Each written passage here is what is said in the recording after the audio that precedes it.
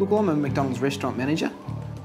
Basically, my job entails rostering, ordering, stat control, stock loss, projecting sales, tons of different things. There you go, thank you very much. I'm just going to have a look at our budgets versus our actual profit and loss report, unfortunately. There's a huge amount of maths involved in my job, from inventory management, to scheduling, to cost controls, to profit and loss analysis, projections. It's a $6 million business, so there's a huge amount as far as cash counting goes. Look, I've got you on front counter today, right? So I'll just get you to count this register.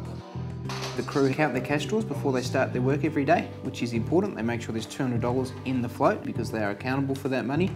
They're using FPOS transactions throughout the day. They're giving change back to the customers as they come into the restaurant and making sure they're being as accurate as possible.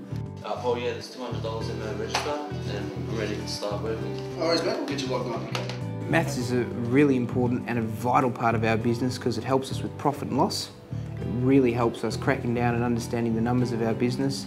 Cash control becomes a breeze and you really get a great understanding of how the business runs. Look, our profit after controls is certainly where it should be. Yep. So I think you and your team... A profit and loss statement, so it basically gives us a snapshot at the end of the month about the profitability of the restaurant. It takes into account our labour figures, our stock loss, the cost of our food coming into the restaurant, our rent, our marketing fees. It gives us a huge amount of information. It's all about the dollars and cents. This is a cash business. Our procedures have to be spot on, otherwise we'll have possibly money going missing.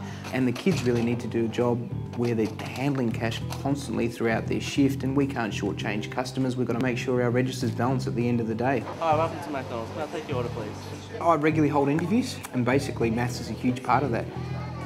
We hire thousands of different people, and this is the first job for a lot of different young people across Australia.